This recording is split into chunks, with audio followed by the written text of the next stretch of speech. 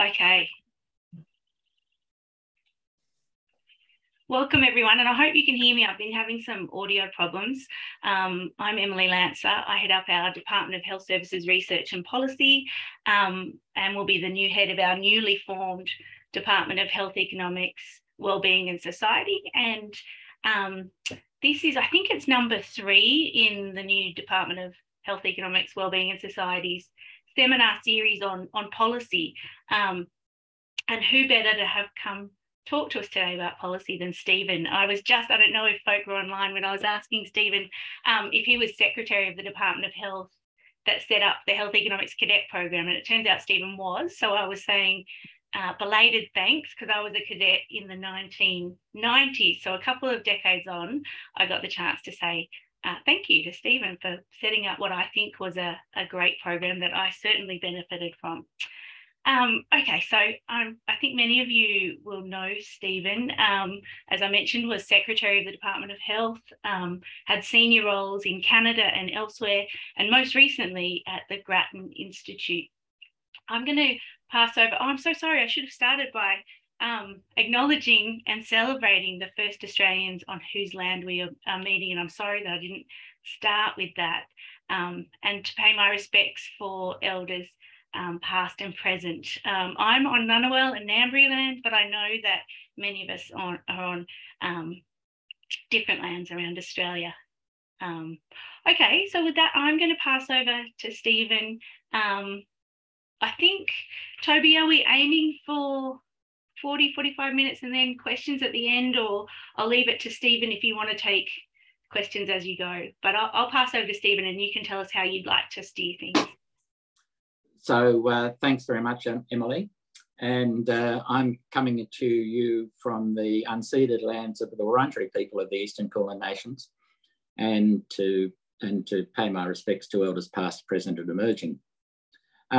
So if you violently disagree with something, please interrupt. Otherwise, I'll talk for about half an hour, and so there'll be plenty of time for questions at the end. So this is a presentation I've done before, and a bit of it is covered in the book chapter that's cited there on the first page, which looks at basically health policy, obviously, but I talk a bit about these same issues in that book chapter. Next slide, please. I'm running off my iPad, so because I've got poor connections generally. So this is a model we developed at Grattan to help us work out what we were trying to do and so on. And you might find it interesting in thinking about influencing policy. So we start with a research agenda, which is informed by the size of the problem we're trying to deal with bigger problems rather than smaller problems, whether it's tractable, that is, something can be done about it, whether Grattan has a value add or not. And then we sort of do research and we have a dissemination strategy, which this model is all about. And basically, if you're trying to achieve policy change, which Grattan is, then there are a number of channels that you can use. And Grattan uses all of these. And what I'll give you some examples of is different channels we've used at different times. But critically, whatever channel you use, one of the gatekeepers of policy change is politicians. And so you're on about trying to influence politicians in various ways. Obviously, bureaucrats themselves can make policy change, but very often the big policy changes require politicians to be on side, and we've got all of those channels there. Next slide. So a particular issue is what on earth is Grattan's contribution, which I'll give a couple of examples in a minute. Obviously, our dissemination strategy is partly influenced by who we are and the profile of Grattan and the director at the time, and a whole lot of other relationships. Next slide. Now, it is particularly important to recognise that we are in a contested terrain where just because Grattan has a brilliant policy idea doesn't mean that everybody will immediately fall over and support it. And in particular, there are vested interests. So as you would appreciate, every dollar of health expenditure is a dollar of either a health worker's income or a company that sells services to the health sector's income. And so the vested interest is obviously dressed up in all sorts of different ways, but is critical. And so you have to work out how on earth you're going to overcome vested interests and also overcome policy inertia. Next slide. I've added an extra slide, an extra arrow there from the media to the politicians, because a lot of our strategy was about using the media to directly influence politicians. Next slide. So just run through all of these, I think, in one go. The part of the issue is thinking through what you're trying to do. And so decision makers may not know there's a problem, they're not aware of it. And so the Grattan role is to diagnose and recommend something. The decision makers may know there's a problem, but don't know how to fix it. Again, the role is to diagnose and recommend, and sometimes they don't know how to fix it in a ideologically acceptable way, and I'll come to an example on that, or they don't want to fix it for various reasons. And the Grattan role there is a bit more assertive, namely to destabilise the inertia and the rent seekers. Next slide. So here are a couple of reports we did, but this is the first one. Next slide. And this is a very interesting slide that influenced us in a number of ways. We were doing a stream of work on access to care, and in particular out-of-pockets. And so looking at that slide, we decided the first report we should work on was on dental care. And that was partly driven by the much higher proportion of people who skip care due to cost. Now, then we looked at that slide or that graph and said, there are two ways we could frame this problem. We could frame it as a problem for low-income people, and it's certainly true that low-income people are much more likely to skip care due to cost. Or we could frame it as a universal problem, that is, everybody, even at quite high levels of income, 10% miss out on care because of cost. So this was in a sense, a policy choice, because the way you frame the problem leads to the way you design the solution. Now, different people looking at that same graph would come up with different solutions. And so, for example, at the time, and I don't know what their view is now, the Australian Health and Hospital Association took the view that the problem was one of low-income people, and so you should essentially design a residual scheme to address that residual population. As I said, we took a different view that we needed a universal scheme because the problem was much more, you can see it going up into actually the middle quintile there, that there's a significant proportion of the population who couldn't afford to see a dentist. Next slide. So the point of this slide is to say, when I said we next slide, I think, we kept on coming back to the same issues. So we looked at access to care, and we looked at that in a number of different ways, and we came back to the same issue time and time and time again. So one of them was on dental, but we did 3 reports on the private sector. And so we'd come back to the same issues. We wouldn't try and put all of our eggs in one big report basket, but we'd write reports which could be read on the plane between Canberra and Melbourne or Sydney or Adelaide, short reports which you could absorb. And if we had multiple issues, we'd tend to actually put them into multiple reports. There are problems with that, but And we'd come back to the same issue again and again, partly because in our very first report we released, which I'll come to, I realised that the Grattan Health team, for most of my time at Grattan, was 3.4 staff. And so we had a very small team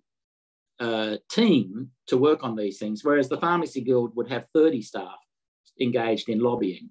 And, you know, so we had to, it was easy for us to be swamped, I'll phrase it that way. Notice that all the photos have people on them in various ways. Next slide. So these, one of these is about climate change. A couple of these were about COVID.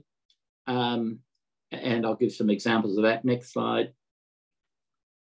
So we try and write reports in an easily accessible way, but often we have to do way more than that. We have to develop our own analyses. And so this is an example of some of our stuff from the COVID time, where we developed our own agent-based model of the Australian population to both inform my public commentary and actually to underpin some of the recommendations we were making. Because at the time, more or less every person and their dog was doing modelling, but it was often secret. And so we couldn't get access to that. And so if we wanted to make recommendations ourselves, we'd have to actually have the capacity to do these things ourselves. Next slide. That's more of the same sort of underpinning modelling. Next slide. So we did more of those. We did quite a few on COVID. You know, we pivoted the whole team to COVID, and then we went back to aged care and a couple of other things. Next slide. Sorry, go back. This one here in the bottom left-hand corner is a report called Race to 80. And we were scheduled to release that, I forget on what day, but we brought forward the release so it would be more timely given some decisions the state government in particular was making. So we, in general, we control the timing of our reports ourselves, but in this particular case, we brought forward the report to relate to a particular influence window. Next slide. So this is the first report we did. It was on pharmaceutical pricing. And what we knew was we were paying significantly more in Australia than they were in overseas countries. And so this report was about sounding the alarm. And you'll see that there's a heavy arrow there between the dissemination strategy and the politicians and with the media. There was a particular person in the media who also was aware of this, and so we cultivated her. And so we had a heavy media and politician-based strategy to try and achieve change. And in fact, we did. We were quite actually successful with the then Health Minister, Tanya Plibersek. Next slide. Now, the response to that first report was heavily attacked by the pharmacy industry. What we did was compare the prices that were paid in Australia with the prices paid in New Zealand and I think one other country, I forget which, but anyway, New Zealand, and also with the prices paid by one of the state health purchasing authorities, because the state purchases drugs for public hospitals. And so we had two bases of comparison for us to say these prices we're paying in Australia are too high. The response from, to some extent, the industry and to some extent the public servants was, first of all, that it's completely inappropriate to compare prices with public hospital prices because it's a different environment. And it's also completely inappropriate to compare the prices we pay in Australia with New Zealand because New Zealand's a third world country. And that is a direct quote from the Pharmacy Guild, I think. Anyway, so we then did a second report which looked at other third world countries such as Canada and the United Kingdom, and we found exactly the same thing. They also said that price disclosure, the policy at the time, was going to fix it. And we said, well, it will, but very, very slowly, and you're wasting zillions in the meantime. And the government's response was to actually speed up price disclosure. So again, it was a very heavy public media strategy. Next slide. This one was a very different one. We were interested in getting more information into the public domain. And so you'll see, I'm a fellow of the Academy of the Social Sciences, and I stimulated an Academy discussion paper on public access to data, which was released under the Academy banner, not the Grattan banner. And it was essentially very light lines, no media at all. Next slide. Now, the Productivity Commission were interested at the time, and they were reinforced in their view that they should look at this. Next slide. And the department released data. Unfortunately, it turned out, and a group at the University of Melbourne, I think, anyway, I won't say, re-identified some people in that data set. And so the department got into the poo because it had released data which was re-identifiable. Next slide. So basically, one of the bureaucrats in the department, who we had implicitly been heavily criticising the week before because they were in charge of pharmaceutical policy, rang me up and said, we're in the poo, will you help us by defending what we did? And so I wrote an editorial in the Canberra Times defending what the department had done, saying, look, they made a mistake, but they were trying to do the right sort of thing. And so what that vignette is to show is that the close relationships we had and the trusted relationships that they felt they could legitimately ask me to do this sort of stuff to weigh into a very relevant medium, namely the Canberra Times, to support them in what they were doing. Next slide. So this one was a very different influence strategy. What we were interested here was the issue of so-called no or low value care. And you'll see that we don't have a line going through the media. We could have sensationalized this and had huge, all this unnecessary care being done. But we essentially wanted to work through stakeholders and the bureaucracy, in a sense, as a Trojan horse, to actually try and influence the profession itself directly. And so we held up publication of this report, next slide, until we submitted an article next slide, to the MJA, and we held up publication of the report until the MJA article came out. And we were trying to influence the behaviour of private insurers and clinical leaders in the medical profession to take this issue of no and low value care seriously. Even though we did it all relatively quietly, we did get an article in this Australian Financial Review anyway. Next slide. So what we're trying to do in all of this is develop sustained campaigns, coming back to the same issue time and time again, and have a clear and distinct influence strategy for each report. Next slide. We also did a report on a sugary drinks tax. Next slide. And, there's increasing obesity. Next slide. What we were interested in is that this is work done by, I think, PwC, that basically showed that the cost of obesity to the Australian economy in fact, to the Australian government is about 5.3 billion. About 10% of that, about 500 million, is attributable to sugary drinks. And you can see that there are excess costs of pharmaceuticals, hospital care, GPs, and so on. Next slide, please. So what we were arguing is not to have a sugary drinks tax to change behaviour, although it will do that, next slide, but rather next slide, we were framing the sugary drinks tax not as a nanny state sort of intervention, next slide, but rather as a pecuniary externality. That is, my consumption of a sugary drink impacts on other people.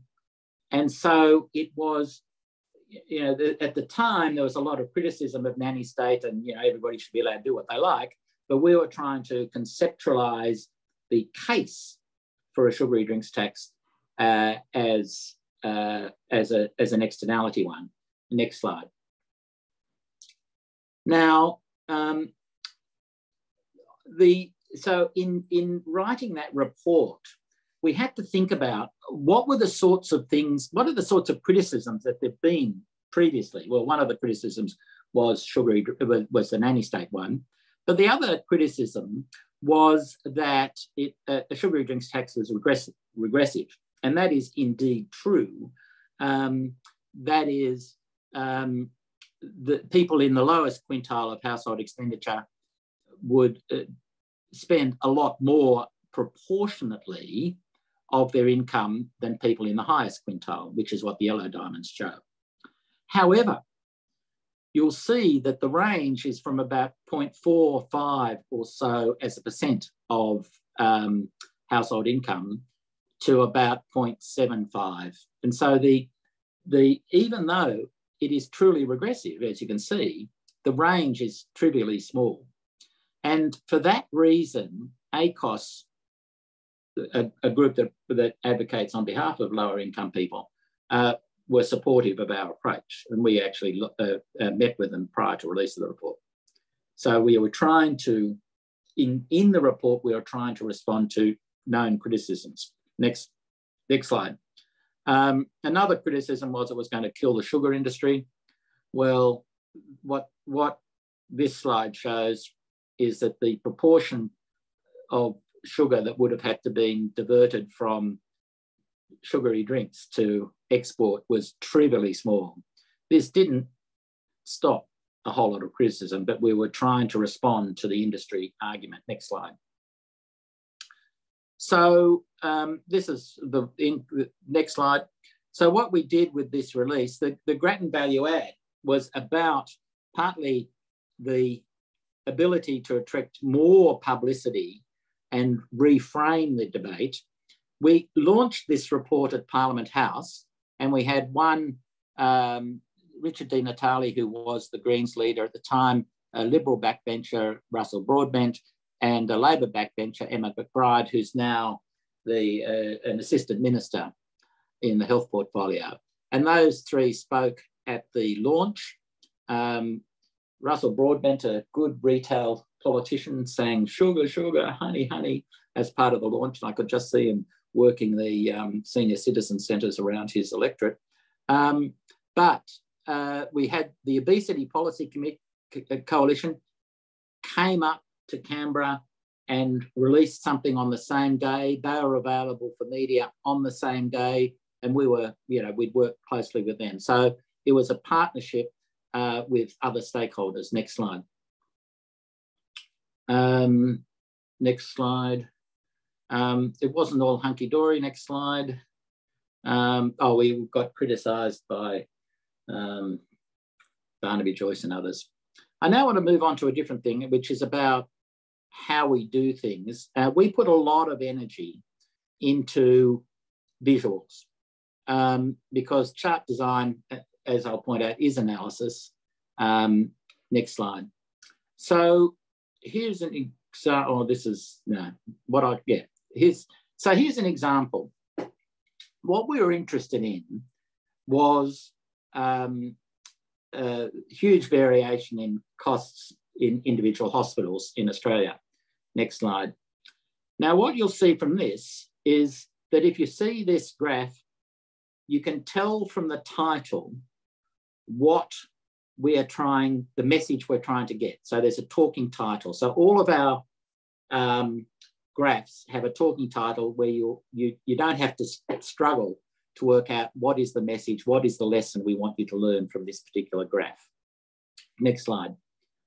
You can see that all of the, that we've based everything at 0. And so we are focusing in this slide on within state variation. There's huge among state variation as well, but that's not what we're interested in. So you can't tell from that graph that Victoria at the time was cheaper than Western Australia, for example, because we wanted to point the finger at the state to say, I don't care that you're expensive relative to Victoria. What I'm saying is there's huge variation within Western Australia, and that's something in your control. So that's where we shape the graph to bring out that point. Next slide. And what you can see is there's no names of any of the hospitals here. We've just, sorry, let's turn that off. Because that's not important for the argument we're pursuing. Next slide. Now, behind that simple presentation is some sophisticated analysis. Next slide. Because we've got two audiences we're playing to, the general public and also the policy nerds who are interested in that, in all that Greek. Next slide. And the same is true in the dental scheme stuff we did. Now, I now want to give you another example. This is a private health insurance. We want to think about the deteriorating risk pool of private health insurance, what we call the death spiral. And the issue was, how do we convey that? Next slide. So I have to explain things pretty quickly in the media. And this graph shows that younger people are rapidly dropping out of private health insurance. Look at the bottom two lines there. Next slide. That data can also be presented that way. So these are exactly the same data, but this presentation is much sharper. So as I said, we spent a lot of time thinking about how to present things. And we started with the previous slide and we thought, yeah, that's not clear enough. And so this is the way we presented it. So the point we're trying to make is that the insurance pool is getting older and much, much clearer in this slide than the previous one. Next slide. We also, this is another example that, you know, the spending on older people is going up more rapidly than younger people. Next slide. This is exactly the same, more or less the same data, but it's showing the share of insured persons and the share of benefits. Next slide. This is exactly the same data again, but it's much clearer. So again, we spent a lot of time thinking about how to make that presentation. Next slide. So this is, next slide. You'll see there I put some quid pro quo. You know, I did a lot of media stuff unrelated to Grattan reports in the expectation that if I talk to them when they want me to talk to them, they'd listen to me when I wanted to talk to them. And similarly, lots of interactions with stakeholders as we went along. Next slide. There, so the media were very hungry. Next slide. This is how I was evaluated at the time at Grattan. You'll see these are all of the programs on the right-hand side, but these lines include how many reports did I write, how many op-eds did I write, how many times was I cited in the media, how many presentations did I give, how many stakeholders did I meet with. Now, these metrics are very, very different from the metrics of a university. I was not evaluated on how many refereed articles or how many grants I received. The purpose of Grattan is influence. And so these are intermediate measures of influence, how you actually get to influence. Next slide. And next slide. On the right-hand side there, we made an assessment, a qualitative judgment assessment every year about how much influence we actually had the left-hand side are intermediate measures. The right-hand side is, to what extent did we frame the debate and so on. And I think that's the last slide. Next slide. Any questions? There you go. So if you get rid of the slides so I can see the people. Thank you. It was half an hour.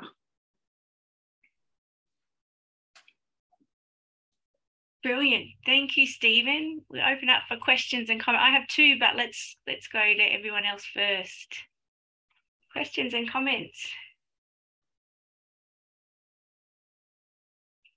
Yes, I hope I'm pronouncing this correctly. Florian? Hi, yes, that's correct. Thanks. Thanks for this really interesting presentation and talk. Very lovely. One question regarding your very last slide, when you mentioned that you do qualitative evaluations to have an idea about your impact, if I understood it correctly. I would like to know more about this and whether you do this kind of structurally or rigorously to actually also over time track if this strategy works or how well it works in terms of actually having the impact that you think you have. So I would be interested to hear more about how you actually assess the success of this approach for yourself and your team. Thanks. So giving one to answer, it's somewhat rigorous and somewhat not. So often it is very hard to make such a judgment because we don't know what's happening inside the department or inside the minister's office. We can only tell by what actually happens and sometimes by how we are cited. So, for example, on one of our workforce reports, I discovered that this particular report was perfectly timed because a state government was deciding about workforce type issues, and that we were very timely and we were cited and it was influential inside the state. There was nothing in the media about that. And I was just told at a conference, thanked at a conference about that. So we can't always know. And so it's partly on what we see, partly gossip. Secondly, John Daly, the former CEO of Grattan, took 100 reports that Grattan had done over the time as he was a CEO and tried to actually make another assessment of that kind and made sort of judgments about it all and deduced from that some of the factors that might influence whether we had an influence. And he wrote a report about that, which I've forgotten what it's called, but it was one of his last reports at Grattan.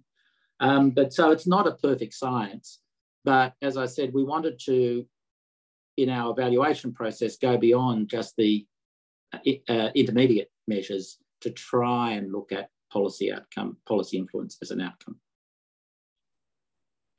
Brilliant, thanks, Stephen. Emily Banks and then to Gabrielle. Thanks so much, Stephen. That was really fantastic. And I have to say that it's amazing thinking that you are 3.6 people, like the depth of influence you've had has been astonishing. So I think 3.4, Emily, 3.4. Oh, 3.4, sorry. Well, there you go. Anyway, it's extraordinary. And I think, we all know about your presence and things. And I think it says a lot about the sort of strategic way that you've conducted yourself. I had a question about pushback and about being swamped by it. I don't know. I was recently introduced to Brandolini's law. I don't know if you're familiar with Brandolini's law. It's called the bullshit asymmetry law. And it posits, it's an internet-based thing, but it posits that the amount of energy it takes to refute bullshit is an order of magnitude greater than the amount of energy it takes to generate bullshit. So if you think that somebody said, oh, well, I don't know, 90% of GP consultations are bulk bills. Like, it takes no energy at all to say that, but to refute it takes quite a bit of energy. And that would happen repeatedly for you. You'd have the pharmaceutical guild saying, oh, actually, you shouldn't compare it with New Zealand or in state. And then you have to then do a huge amount of work to refute it. So and it's very easy, I think, to be swamped by it, particularly when you're being effective. I know in tobacco control we have a thing called the screen test, which is if you are effective, industry will screen, and you then have to refute it. So I wondered, how do you, first of all, how much influence do you think the pushback has? Like, is it really necessary to respond to all misinformation? And how do you prioritize what you do and don't respond to, given Brandolini's law? Yeah, you can't possibly respond to everything. But we had to set priorities about what areas we'd work in and what areas we wouldn't. But I was at Grattan for 10 years, and so we slowly developed a back book, and so responding in the media became easier because we could cite some of the stuff from previous. However, that has strengths and weaknesses. So we did a couple of reports right early on pharmaceutical benefits pricing. We did 3 early, so we keep on coming back to it. And then the media were kept on quoting one of the savings estimates from our early reports, and we knew that they were no longer those savings. So we did another report to say, savings aren't as big now, so that hopefully they'd quote the contemporary numbers, not the previous numbers. And sometimes coming back to the report was easy. So that report we did updating our numbers was actually quite quick, and we had an intern do it over summer, because we had all we'd worked out the method, we had all the spreadsheets, we knew where to go, and so it was actually quite a quick one to work on. But it still took some time. Yeah, so I suppose, Emily, you've got to make a call on which ones are important and which ones aren't.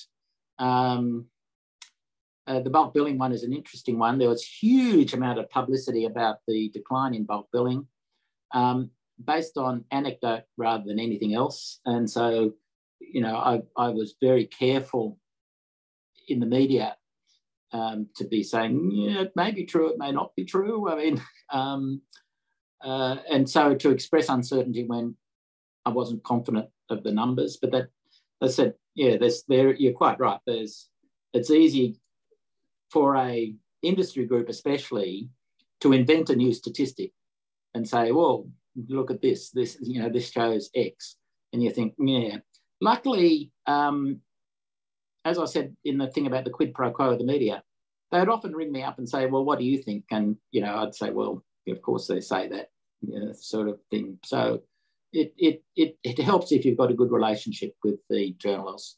In the good old days, journalists had time to think before they wrote.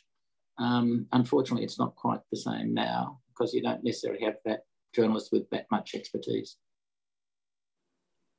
Not a good answer, but that's all I can give you, Emily. Thanks, Stephen. Over to Gabrielle and then to Mark.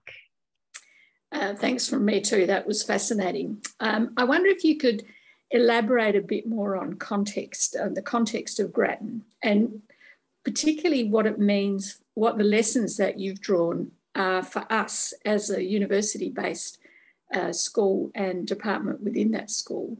So what can we learn from what you've done, and what do you think the major differences are between what you were able to do and what we might be able to do? Thanks. So, good question, Gabrielle. I've often thought about this because I've got a friend who's a professor in government at the University of Melbourne, and they're in a totally different world from our world, even though we obviously overlap. So Grattan was set up with an endowment. The endowment's not quite enough to keep us alive infinitely, but the policy was we don't chase money. So we don't chase consultancies, we don't chase grants. And so that immediately gives us a 50% productivity improvement over you, for example. Our output is not measured in terms of published articles, which also gives us a productivity improvement over you. I don't know what that would be. So there's altogether about 30 staff at Grattan, including a 4-day-a-week journalist. So more or less everything we put out went through that journalist, partly to help us get the narrative right, what's the structure of the report? You know, have you got the logic right? What's your key message? Those sorts of things.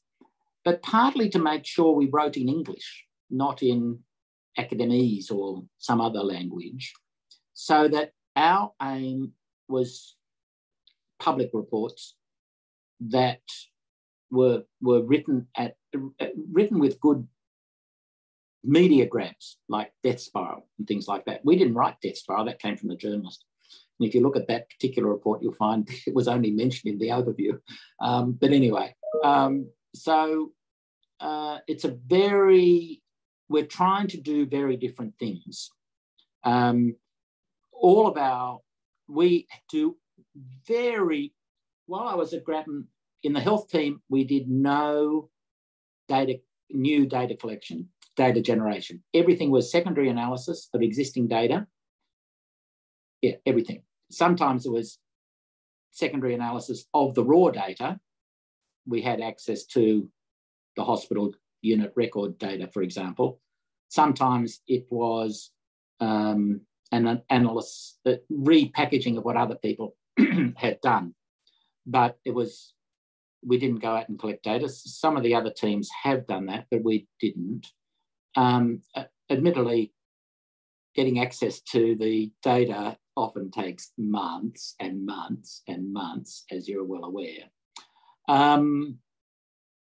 So it was a different knowledge generation process, and we were interested in, if you call it this, the scholarship of application.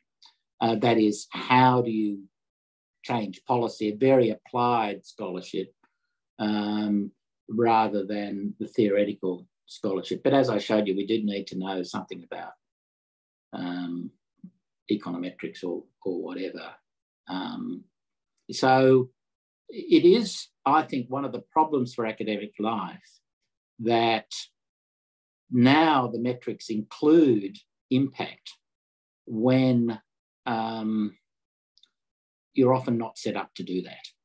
And so you're in a very complex situation.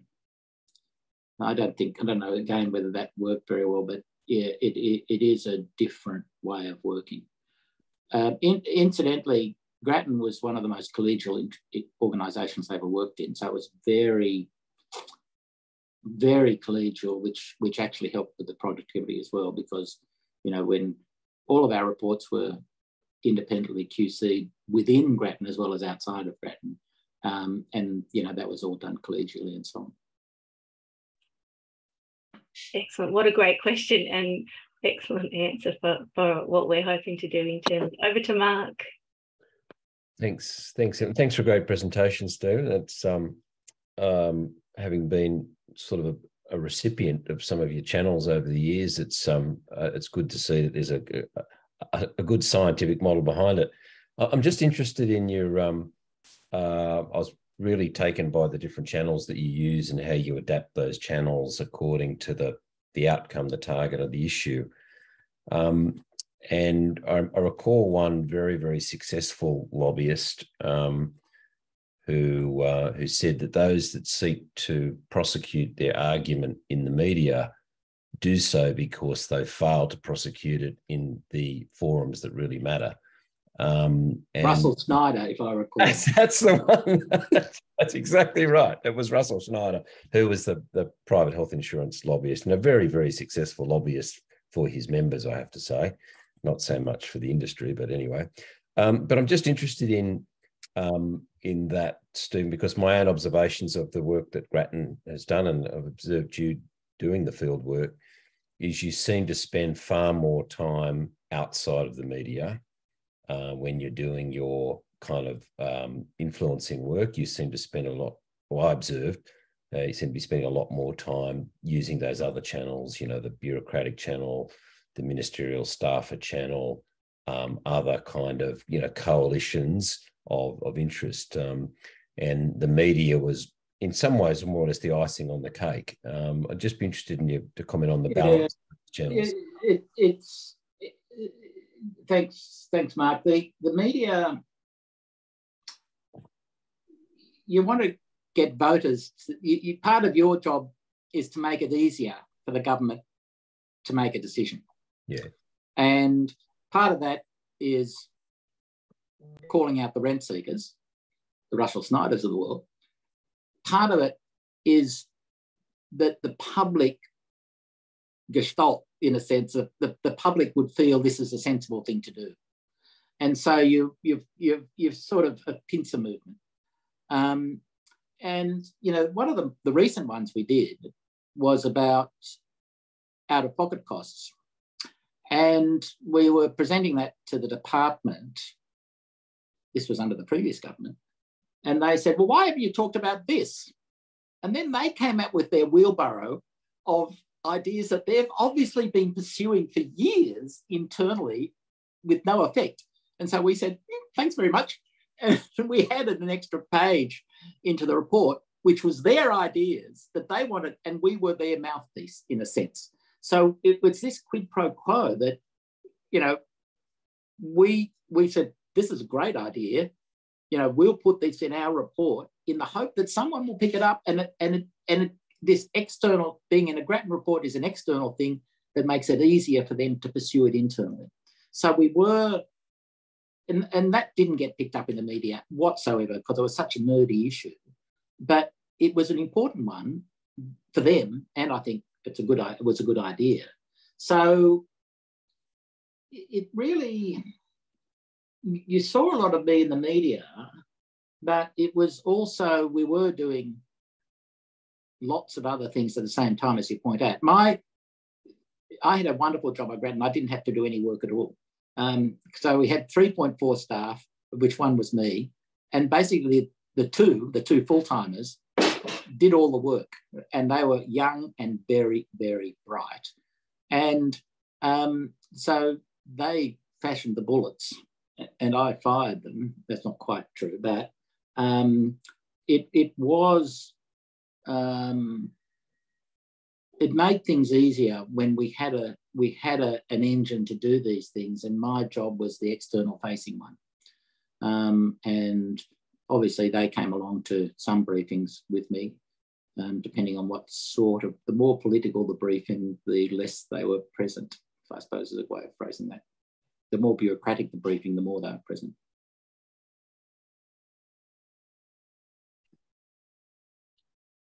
Thanks, Stephen. I don't see any other hands up, so I'll ask a question while others are thinking of comments and questions. But Stephen, I think what I found fascinating about your presentation was the very nuanced way Grattan chose to have influence and the different routes you did to that. It wasn't a one-size-fits-all. I wondered if you could speak to how you chose. Sometimes you used the media, sometimes you didn't, and the different avenues. How a priori would you make that decision about which route you would take to influence? Because all of them did seem influential, but also very nuanced. So I wondered if you could speak to that. Thanks, Emily. I think partly it was about risks.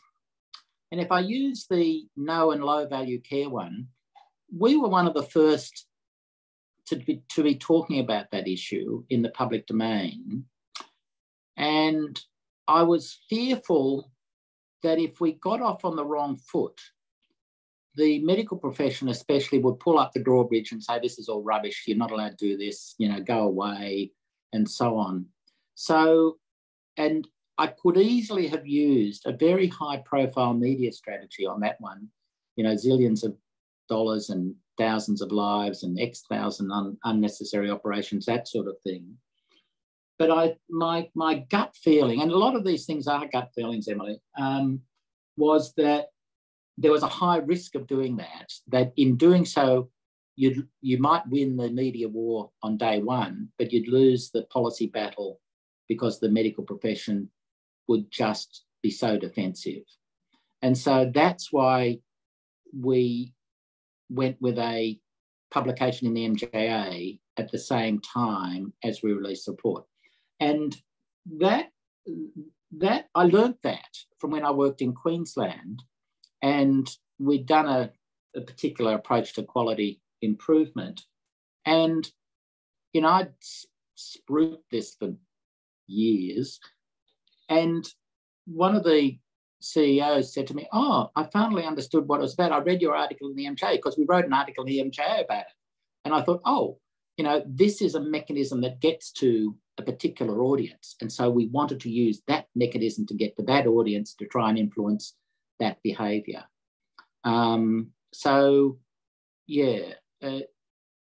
Anyway, I can't give you a scientific answer, but it's partly about, not as Mark said, just going in the media may not actually, maybe a sign that other strategies have not worked, but it is about being really careful about what the benefits and weaknesses are of each strategy. Did you? I'm going to go to Emily next.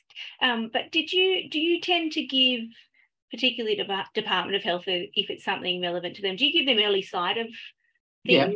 Yeah. They see it, but they see it before it goes out, always, and sometimes well before that as well. Yeah, great. Okay, over to you, Emily.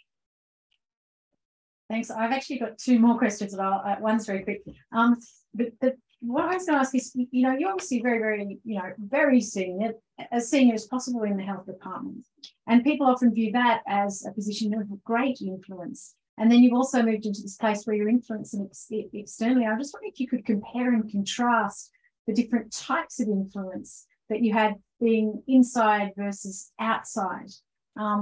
Because people are often facing that choice. Do you stay within the system and work on it inside, or do you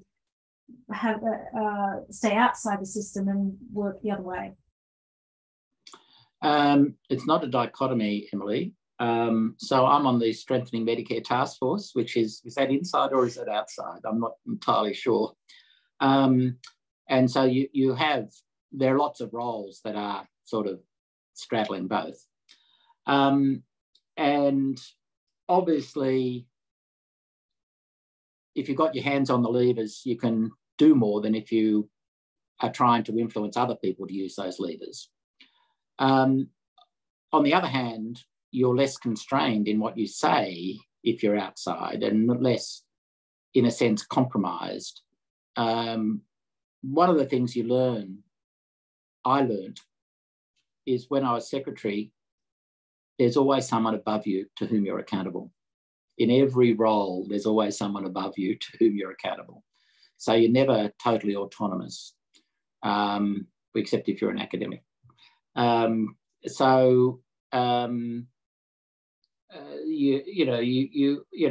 remember, I was thinking about this yesterday, actually.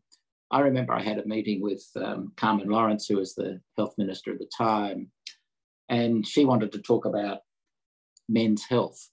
And she said to me, "I can see you rolling your eyes. This is a serious issue," and blah, blah, blah. So, I had